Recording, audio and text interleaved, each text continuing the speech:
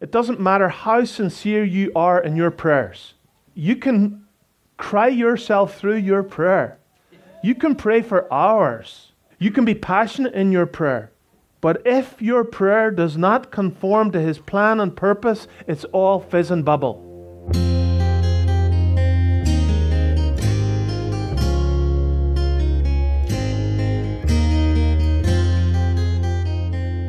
Psalm 145, and we'll start at verse 5. I will speak of the glorious honor of Thy majesty and of Thy wondrous works, and men shall speak of the might of Thy terrible acts, and I will declare Thy greatness. They shall abundantly utter the memory of Thy great goodness, and shall sing of Thy righteousness. The Lord is gracious and full of compassion, slow to anger, and of great mercy. The Lord is good to all, and His tender mercies are over all His works. Verse 18. The Lord is nigh unto all them that call upon Him, to all that call upon Him in truth. He will fulfill the desire of them that fear Him. He also will hear their cry, and will save them. The Lord preserveth all them that love Him, but all the wicked will He destroy. My mouth shall speak the praise of the Lord, and let all flesh bless His holy name forever and ever. I've called this message, There is a Struggle That Comes with Prayer, Part 2. So last Sunday we started this subject, and obviously, as Elijah said earlier, feel free to go online just to get part 1. So let us briefly remind ourselves of a few of the highlights of what we talked about last week in our introductory comments to this important subject of prayer. Let's remind ourselves, and I've got 8 different things that I want to just share with you real briefly. Number 1, prayer is communion with God. Number 2, prayer is two-way. It is actual direct interaction with Him. Number 3, prayer does not come naturally to the natural man. Number 4, if you want God to draw close to you, you need to draw close to Him. 5, prayer is aligning yourself with the heart of God. 6, prayer should be based primarily on thanks, praise, and worship, not give me, give me, give me. Amen? 7, the essence of prayer is not to change God's will, but to accomplish it. Number 8, God ordaining the end of a situation as sovereign Lord does not negate Him using various means to accomplish that. Prayer is one of these things. Would you agree? God uses prayer to fulfill His will. So hopefully that's not too much. I haven't overloaded you too much right at the start, but that's just a recap of some of the key points that we covered. We covered a lot of stuff last week, but I want to dig a little bit deeper and just to learn a little bit more. And please know this morning, that me as a preacher, when I get into a subject like this, rather than feel that I have nailed it, it kind of just shows me how little that I know on the subject of prayer. And everyone that I know who's a believer and who is real and genuine will admit that they're still learning on this subject. How about you? Anybody here nailed the subject of prayer? Okay, so join the club this morning. We're all on a journey. We're all learning. We're all growing. We're all maturing and developing on this subject. I want to say this, that prayer is found throughout the Bible. From Genesis to Revelation, you will see this subject of prayer coming up. And it is a powerful spiritual force and something that God wants His people to do. God wants you to pray. 18th century Christian writer William Lawes says this: prayer is the nearest approach to God and the highest enjoyment of Him that we are capable of in this life. This is a big thing. We emphasized last week the importance of knowing the will of God and then introducing that into our prayers to God. And this is not small, because will of God prayers are the only prayers that He hears. Are you hearing me? Will of God prayers are the only prayers that He hears. All the rest just bounce off the ceiling. But to do that, we learned last week that we need to know the revealed will of God in Scripture and also be sensitive to the Holy Spirit. So if you want to please God in your prayers, you're going to need to know this book. You need to, because in this book contains so much information that we can actually introduce into our prayers. If we are ignorant of His will, then our prayers are going to be selfish and sinful and are going to miss the mark. I don't know whether any of you have ever done archery, but in archery, if you're a bit like me, you always want to do as well as you can in any sport. What's the key in archery? Hit the bullseye. And I'm telling you, when it comes to prayer, I want to hit the bullseye with God. I don't want to waste time just vomiting out words that are just me. Selfish, pointless, worthless words coming from the heart of Paul. I want my prayers to come from the heart of God. James 4:3 says, "Ye ask and receive not, because ye ask amiss, that ye may consume it upon your lusts." If you imagine that God is going to circumvent His will, do something that contradicts His promises, or perform something that is contrary to His word, then you are exposing your own ignorance. God will not go against His revealed will. It doesn't matter how sincere you are in your prayers. You can cry yourself through your prayer. You can pray for hours. You can be passionate in your prayer. But if your prayer does not conform to His plan and purpose, it's all fizz and bubble. It's a presumption. It's a delusion. It's not just crucial to know what the will of God is. You need to then pray the will of God. Now, here's the good news. If you don't know the will of God, it's okay to ask Him to reveal the will of God in your prayer. Okay? So please don't say, well, I can't open my mouth unless I know the will of God. Well, you can actually come to Him and say, Lord, I don't know. I need you to reveal yourself. So He speaks through His word. He speaks through His Spirit. And as you start to interact with Him, He then starts to give you the words to actually pray. I don't know about you, but I've come into prayer meetings at times and I'm dry. There just doesn't seem to be anything in the well to come out. And sometimes you just pray the simplest of prayers, help, Lord. Give me the words.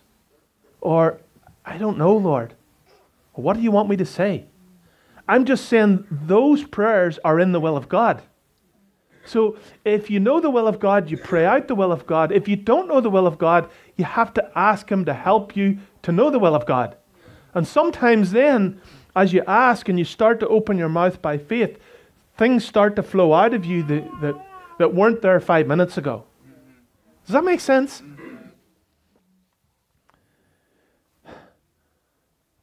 So, it's not there's actually more, okay? So stick with me, okay?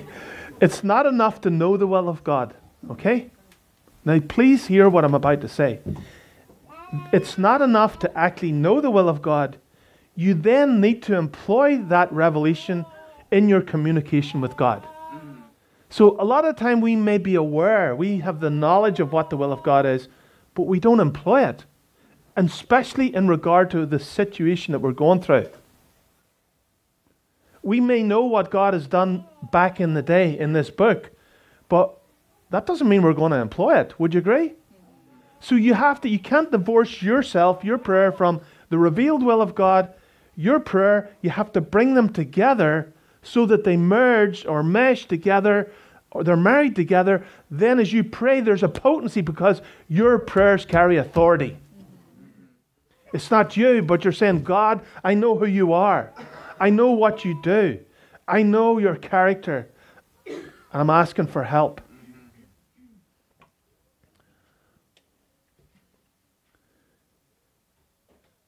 Please remember, it's the responsibility of the Holy Spirit to reveal to you and then energize.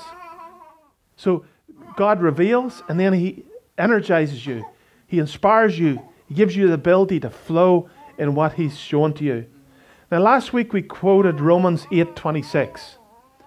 But I didn't read Romans 8:27. And it reinforces what we were actually talking about last week. Romans 8:26, I'll read the both verses together. The Spirit also helpeth our infirmities, for we know not what we should pray for as we ought, but the Spirit itself maketh intercession for us with groanings which cannot be uttered. The next verse says, and he that searcheth the heart knoweth what is the mind of the Spirit, because he maketh intercession for the saints according to the will of God. Amen. According to the will of God. Do you see that? So the Spirit of God reveals the will of God if we are sensitive to the Spirit. Sometimes that literally means coming into His presence, and instead of coming into His presence and just immediately speaking, sometimes it means coming into His presence and just settling yourself. Just settling yourself down until you feel that peace. Because I feel in my own experience, it's only when I feel that peace that I am actually in a place to be sensitive. The alternative is there's 100 things going about in your head. And you know that you have to do this, this, and this. And suddenly what you find is you just starts to just become you, circumstances, life that comes out. Instead of just chillaxing. Lord, I need to hear you.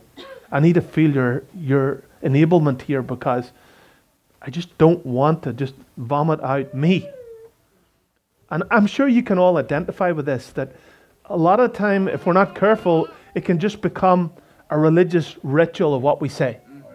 You find yourself saying the same thing over and over again, and it's like, God's probably bored hearing the same thing. Do you understand? And I'm talking about, there's one thing, when the Spirit's working through you, it's fresh. Fresh oil, amen? Fresh bread, fresh oil. Anybody ever ate stale bread? What's it like? Huh? Okay. Well, sometimes what happens is, because we've been praying the same prayer for 103 years, we come with them and we're coming to God with stale bread and stale oil. And it's like, we don't even need to open our mouths, because God knows exactly what we're going to say. Do you understand? But I'm telling you, when you're in His presence, it's fresh. It's alive. It's vibrant. Are you with me? Yeah. So, because you just read something this morning, and that something this morning has grabbed a hold of you, and it has just become alive to you, so your prayer has become alive because your prayer is quickened.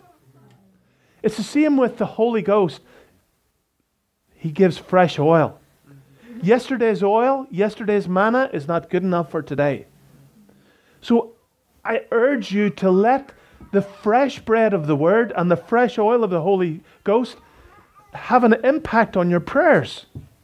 So that means instead of just speaking, you settle yourself. You just settle yourself, compose yourself for a moment, and then you go as He goes. Okay? If you go whenever He's not going, guess what? It's going to be just you. Now here is an important revelation to have.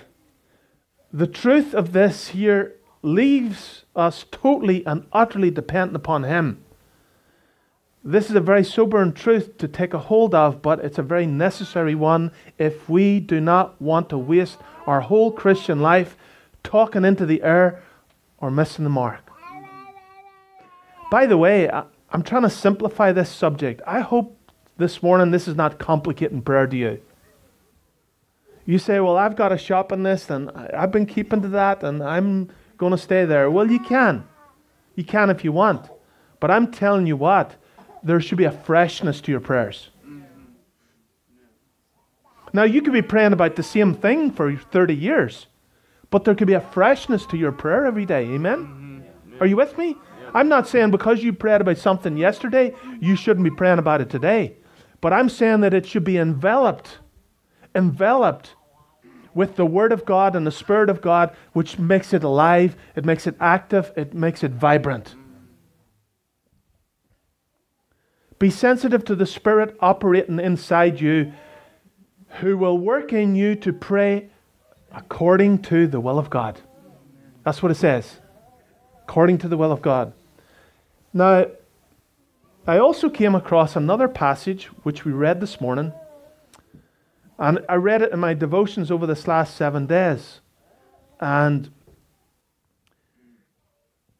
we were saying last week about learning to draw nigh to Him, and then He'll draw nigh to us. Okay?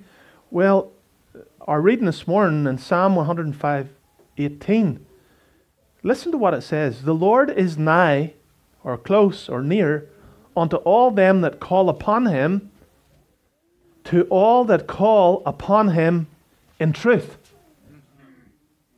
Okay? So, what is this saying? Truth matters to God. When you come to Him, your prayer should be in spirit and in truth. Your praise, your worship should be in spirit and in truth. So, just don't think that you can come in and you can wing it, or everybody out there who prays their little prayer before they go to bed, that God hears that. He doesn't. God hears certain type of prayers. So, if you want to get close to Him, it better be on the grounds of truth. His truth. Not your perception of truth, but His truth. Not your twist on truth, but His truth. Please do not think that you can come on your own terms. Now, I want to be as much practical and spiritual help to you this morning as I can in regard to prayer. And as I say, I don't think that I've nailed this subject, but one thing I've learned over the years is it is impossible to divorce the Word of God from the Spirit of God. These work in tandem to enlighten our understanding and then energize our spirits to effective action. One thing you should know is, if you are neglectful of God's Word, you are ignorant of God's will. I'll say that again. If you are neglectful of God's Word, you are ignorant of God's will. I have never seen somebody who refuses to read the Word of God who can pray Holy Ghost quickened prayers. But if you're in the Word, there's something fresh that's going to come into your prayer. Because that book affects your spirit.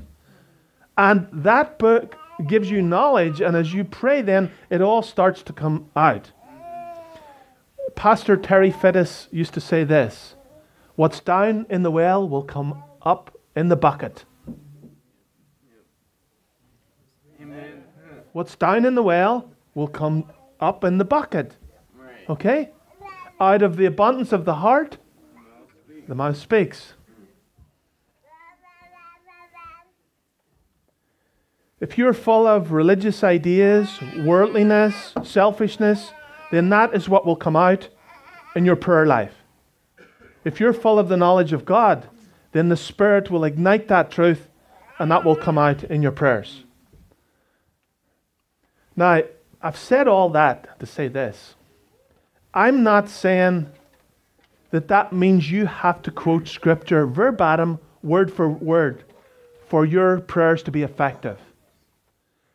What I'm saying is that truth becomes alive to you. And you may paraphrase that truth, but you're actually speaking His truth. Does that make sense? Now, I'm not in any way saying don't memorize the Word of God, because it is good to memorize the Word of God, and it's good to pray the Word of God. But I'm saying if you read something this morning and you didn't memorize it, you can still pray that truth, because that truth is quickened to you, it's alive to you, and even though you're putting it into your own words, it's still His truth. Does that make sense? Because I just don't want us to be on a legalistic bondage. Well, unless I quote the word of God word for word, He's not going to hear. No. I'm talking about the quickening of the Spirit. I'm talking about the depth of the Word of God. By the way, that's if you want your prayers to have an impact. I remember talking a few years ago to a guy who was drunk. I shouldn't even have went in. He invited me round to the house. I didn't know he was drunk. And he ends up, I sat there and he starts going on and a whole load of religious nonsense. And I'm like, and he says, oh, I pray every night.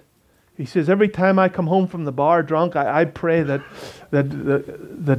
God's going to look after me. And if I die during the night, then I'm going to go to heaven. I think I said something to him. I says, well, that's not the way it works. I says, God's not a genie in a bottle. I says, he's not some religious, superstitious icon that you pray to. I says, if you're not right with God, he doesn't hear your prayers. Well, cut a long story short, he threw me out of the house. He threw me out. And he was playing something in the background, like religious move. He got the atmosphere right for me coming. I think it was Johnny Cash or Elvis or some singing gospel songs in the background. So he thought that would probably work with me, but it didn't, okay? Simply because, do you know what? I owed it to that man to tell him the truth. See, most people have this like superstitious God. Oh, if I don't pray before I go to bed, I'll have bad luck. Or I get up in the morning, I always pray before I go to work, even though they're the biggest heathen in town. This is like their religion. That's not the religion of the Bible. Talking to God is because you know him, you love him, and you're interacting with him. He's speaking to you, you're speaking to him. It's communion. And I'm just saying it's okay sometimes to help people say that's not what prayer really is. Would you agree people don't like to be cut across? Okay? But you know what? Even though that man's gone today, anytime that I spoke to him, I always told him the truth. And guess what? About every 4 weeks, I would always get a phone call from him. And it's funny, one of the things he says, well, I know when I talk to you, you tell me the truth. Amen? So sometimes we think if we tell people the truth, then they're going to want to go the other way. No, they know whether you're telling them the truth or not. So they want to know the truth. Some of them are so weak, they just can't walk in that truth. And unless God quickens them, there's no hope. As you glean God's heart on an issue, and you embrace that truth, you then need to share that truth. Now, that's the same in evangelism as it is in prayer. Okay? So, obviously, God reveals something to you, you embrace it, you get it. So, it's not enough to get God's truth. You have to then put feet to that.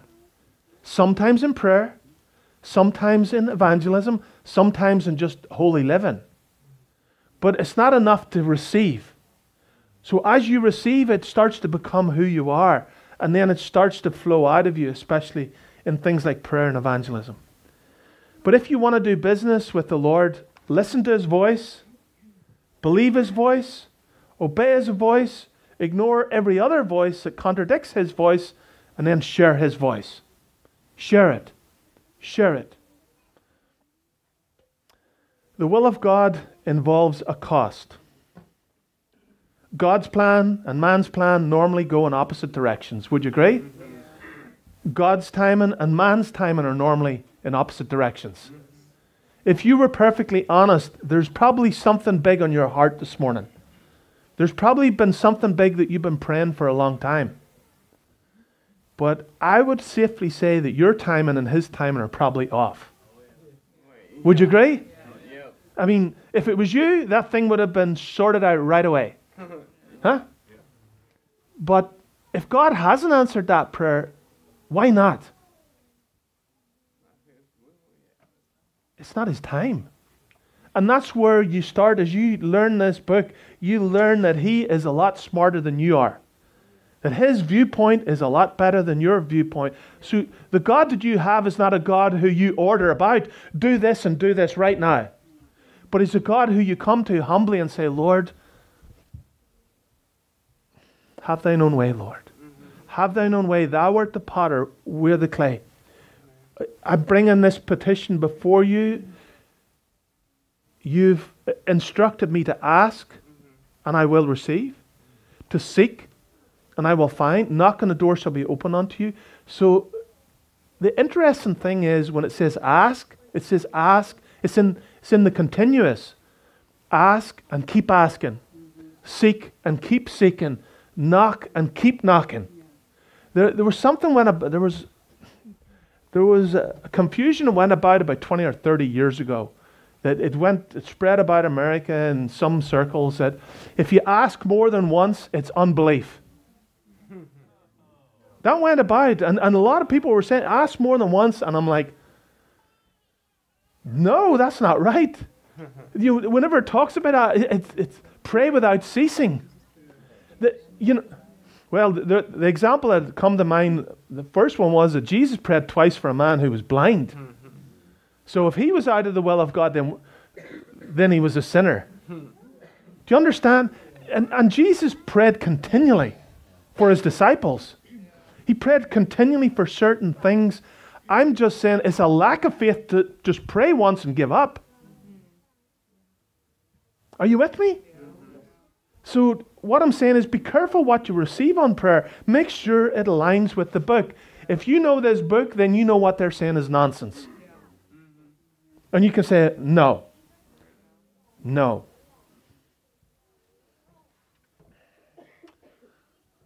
There are certain elementary basics that we need to be aware of if we're going to be effective. For example, we need to be aware of who we are. If you want to be effective in prayer, you need to know who you are. Who are you? You come before a holy God. Who are you in the light of Him? But we're unworthy. Would you agree? Oh, yeah. We're unable to know a lot of things, so we come before Him humbly. So I would urge you that know who you are. Know that He's God and you're man.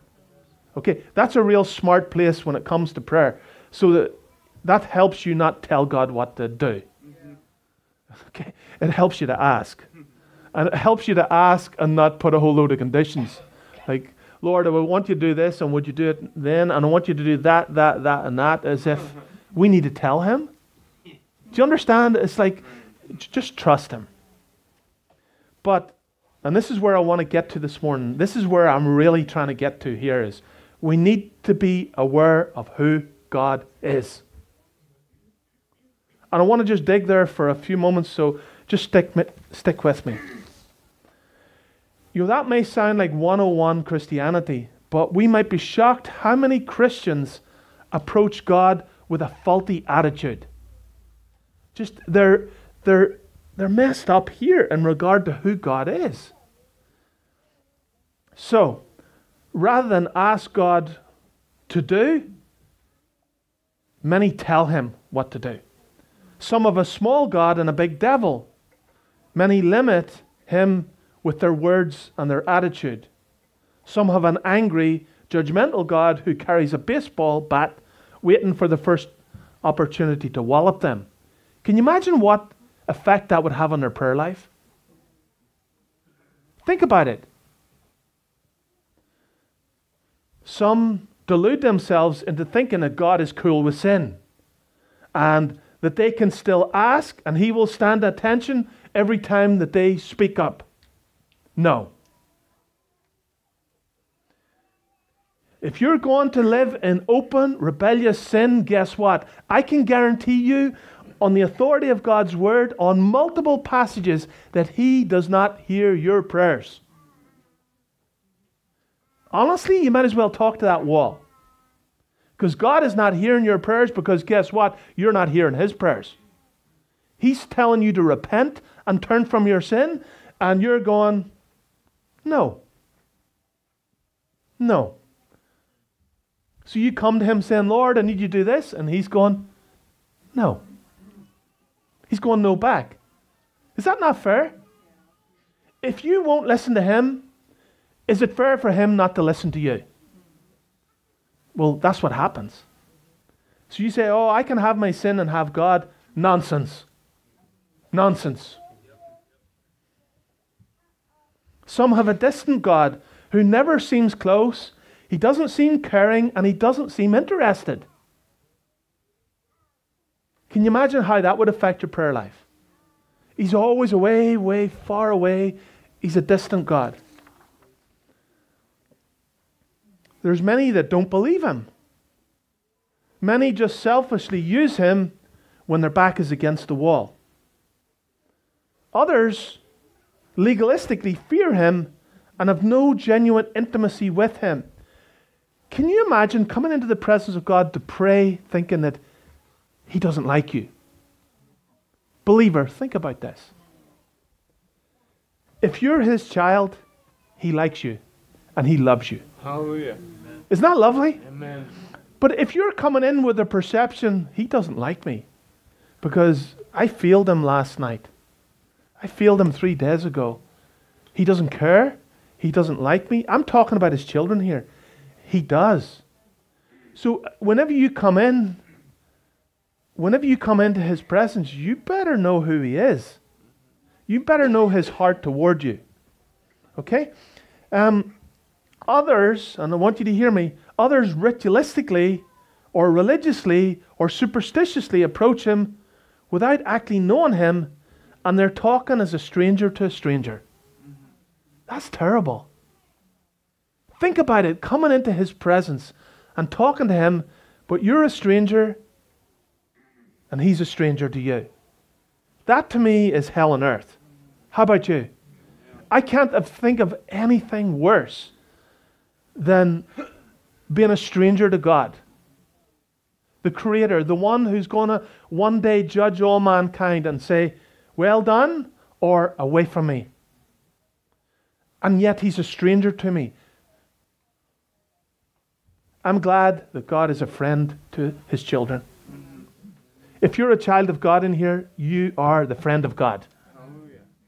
Who's your best friend? Okay. We can say, what a friend we have in Jesus. Amen? All our sins and griefs to bear. What a privilege to carry everything to him in prayer. See, when he's your friend, it changes the whole playing field. It changes your prayer life because you know that you're welcome in his presence. But all these things are barriers to getting the ear of God. Would you agree? They're barriers because we're not approaching him in spirit, in accord with who he is. We're not approaching him in truth. Truth is according to this book.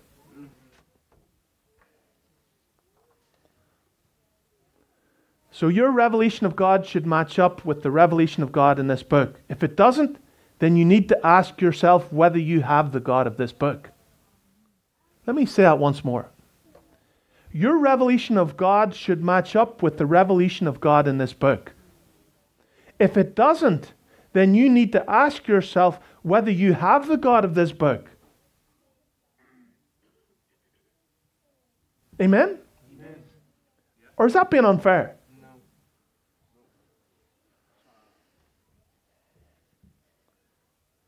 I think that there must be a general awareness of his character, his ability, and his instruction in order for you to be effective.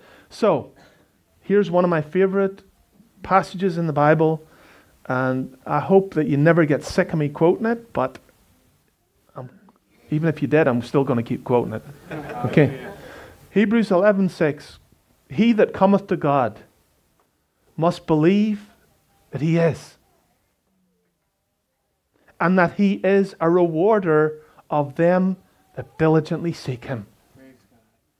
That to me, there isn't a passage since I started to preach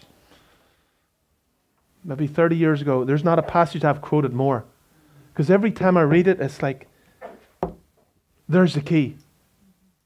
We need to know who he is.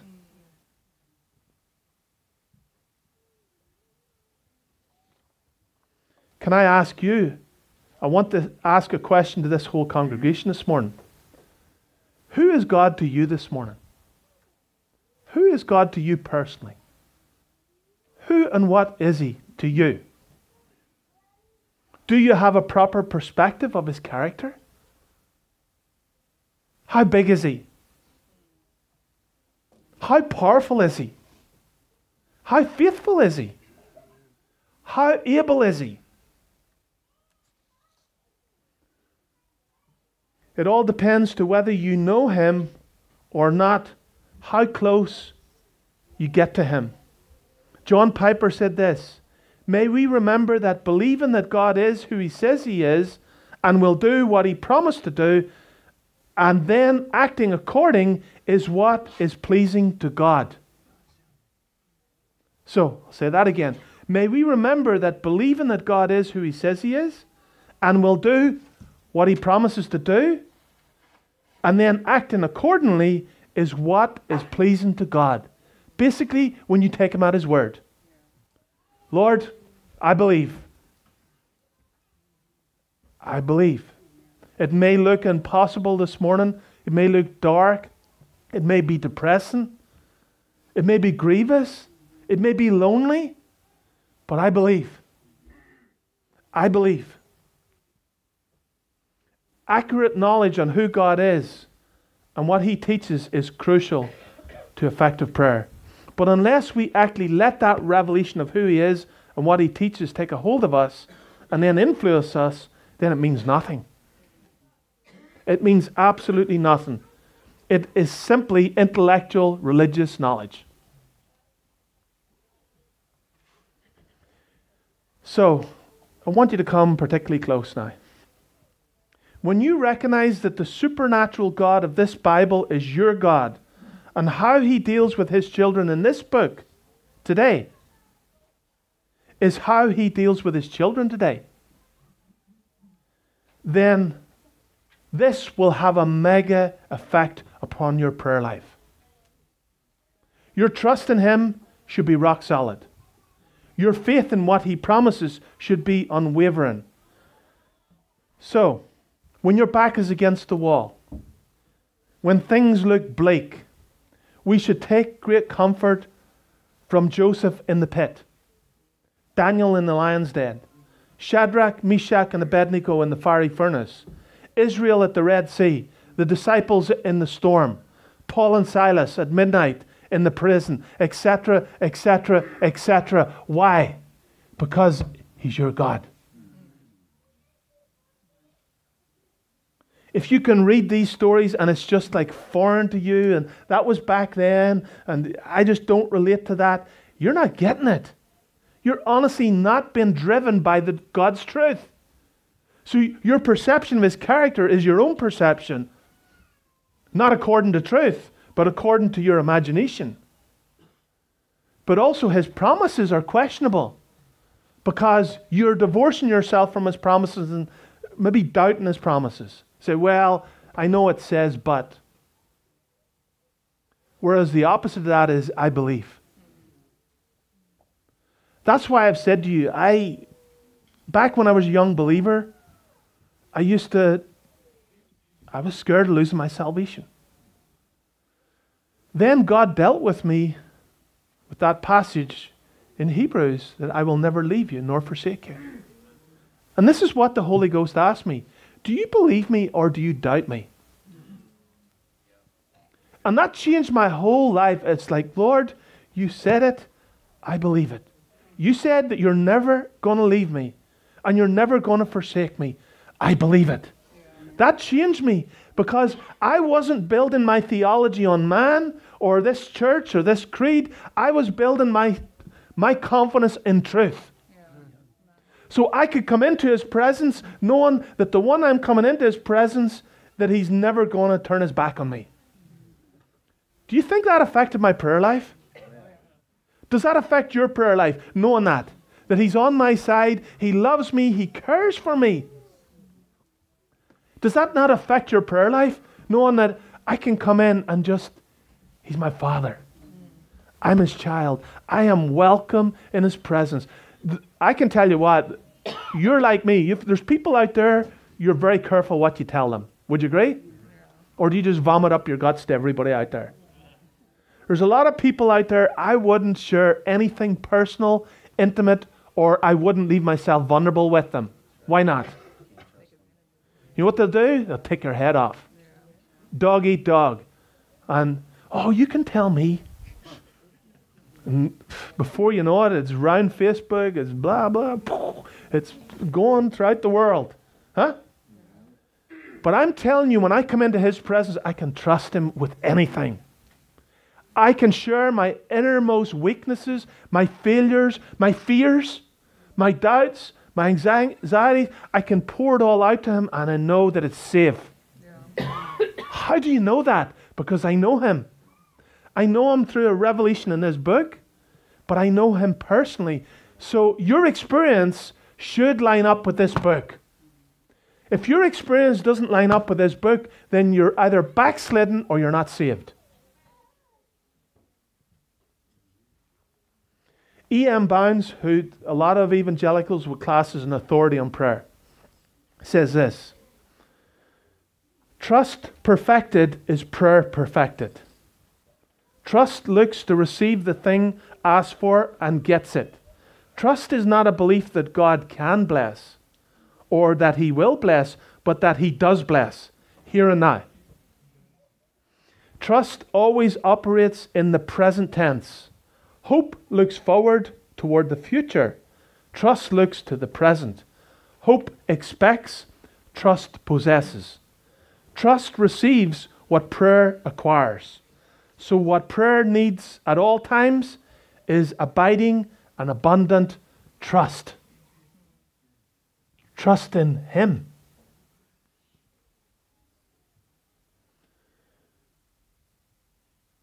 Armed with a proper knowledge of God, listen to what David prayed in Psalm 7, verse 1. O Lord my God, in Thee do I put my trust. Save me from all them that persecute me, and deliver me. When you trust Him, you know He's going to watch your back for you. Amen? So he starts off acknowledging, Lord, I trust You. Then he brings his trial before the Lord. He says, Lord, I'm dealing with this. Will You help me? Will You deliver me? Okay? But he starts by acknowledging Your character, Lord. You're trustworthy. What I'm saying to you is, when you come into His presence to pray, do you acknowledge His character and say, this is who You are, Lord. I know You're this God. So therefore, because I know that You're this, I bring this petition before You in confidence, by faith. By the way, next week, God willing, I do want to touch the subject of faith. But I feel like God wants us to consider His character today. Because if this is wrong, our prayers are wrong. Would you agree? I mean, honestly, if we don't grasp this, then we just end up just getting into a religious rut, and then we just, like, our prayers just don't seem to go anywhere. Nan Jones, who's a pastor's wife, says this: God wants us to understand who He is, and in that understanding to be still and trust Him. God wants us to understand who He is, and in that understanding to be still and trust Him. So, what grabbed me about our main reading this morning was this: the revelation that the psalmist had on the character of God.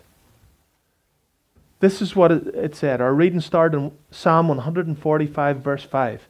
I will speak of the glorious honor of Thy majesty, His majesty, and of Thy wondrous works.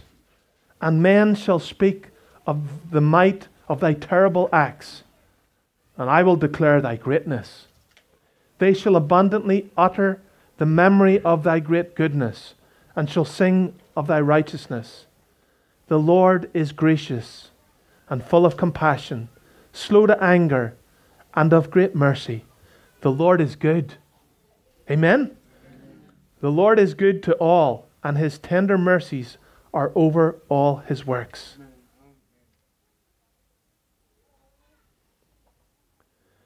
David was qualified to talk to God because he knew God. He knew His character.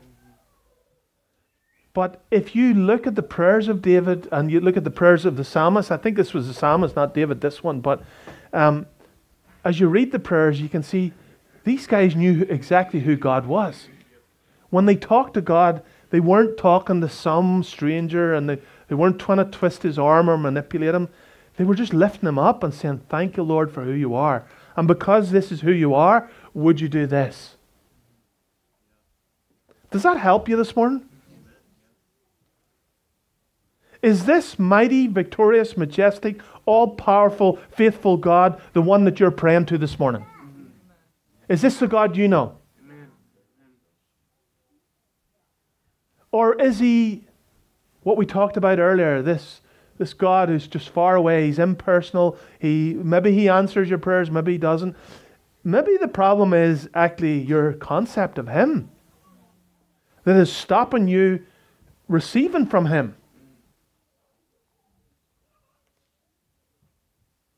You know, Paul the Apostle said this, for I know whom I have believed. Paul knew who he was talking to. I know whom I have believed. And if your religion doesn't involve a personal relationship with God, then what is it? It's all sham. I know whom I believed. You know, if you have to ask other people to tell you whether you're saved or not, you're probably not saved. I mean, it's like me going and asking Les or Ron this morning, am I married? They're like, hello, here's a clue. There's a few people were actually at your wedding that I know, like Pastor Tim or whatever. Do you understand? Like, how absurd is that? For me to have to go, Christine, am I married or not? But do you understand? How absurd is that? So how absurd is it for me to go to Jesse? Jesse, am I saved? Do you know, I know whom I have believed, and I am persuaded that he is able. He is able. He is able. Charles Spurgeon said this, in the same way the sun never grows weary of shining, nor a stream flowing. It is God's nature to keep his promises. Therefore, go immediately to his throne and say, do as you promised. Do as you promised, Lord. Do as you promised. Isn't that lovely? You're going to do your will, Lord. Do as you promised. And by the way, even if it's difficult for you, you're going to still say, do as you promised. Your view of God is either right or else it's wrong. If it's right, then there's no limit to what you can both do together in prayer as well. If your understanding of God is wrong, then there's no depths to which you will sink. Honestly, there's nothing worse than sitting beside somebody who doesn't know God and they're trying to talk to God. It's terrible. It's terrible. There's no revelation, no quickening of the Spirit. It's just dead. It's dry, it's dead. Have you ever been to a dead church? Have you ever been to a dead church for a funeral? The church is more dead than the corpse at the front. I'm serious. It's like, this is terrible. And they can't actually spontaneously or extemporaneously pray. They have to read their prayers because they don't know the one they're talking to. Huh? It's terrible. Well, why do they write down all their prayers? Because they don't know him. They don't know him. That's why somebody wrote that prayer like 300 years ago and they're just reading that prayer every Sunday, the same old, because they don't know him. And if they don't know him, they're a child of the devil. Even if they have a dog collar on. And a Batman suit.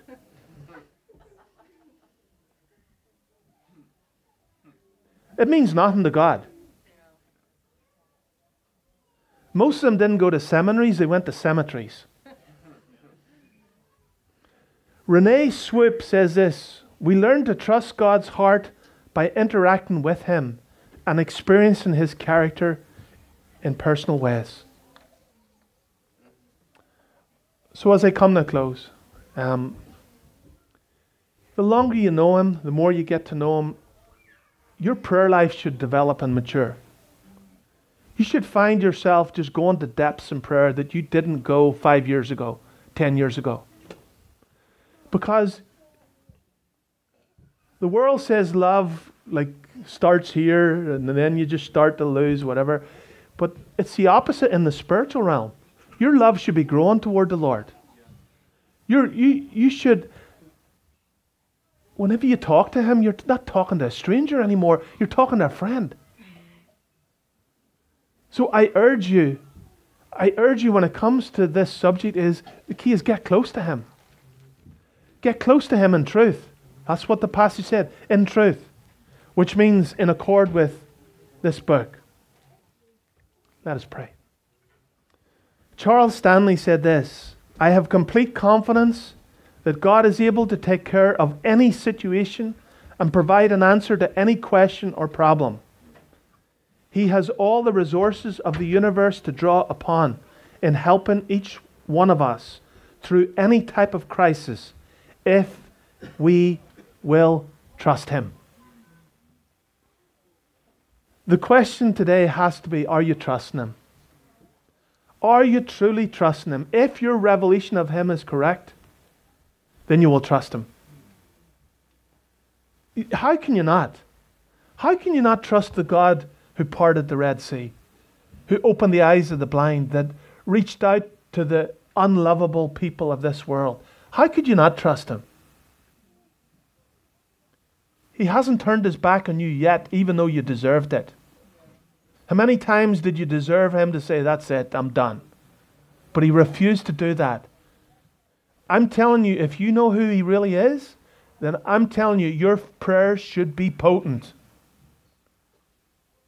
That we would leave this place just more enlightened, but more stirred up and challenged, that 2023 will be different. It's not going to be the same old, it's going to be different. That there's just going to be more quality time with God. That's where it starts. If you're not having quality time with Him, everything else is going to just go by the wayside. Father, forgive us. Forgive us for our apathy, our unbelief, our lack of taking you at your word. Lord, our neglect of the place of prayer. Lord, I feel when we get onto this subject, Lord, that we all have to drop our heads, Lord, because we don't talk to you enough. We don't thank you enough. We don't praise you enough. We don't worship you enough. And Lord, as we just remind ourselves of who you are, Lord, we should never need forced, Lord, to come into your presence, to give you your due. You are worthy this morning. You're worthy of every thanks that we can present before you today. I just pray that this church would just go to a new level in prayer, that this house would be known as a house of prayer, that each of us would just be determined that our flesh would not call the shots, but Lord, that your Spirit and your word would call the shots. So Lord, this we pray in the mighty name of the Lord Jesus Christ. Amen.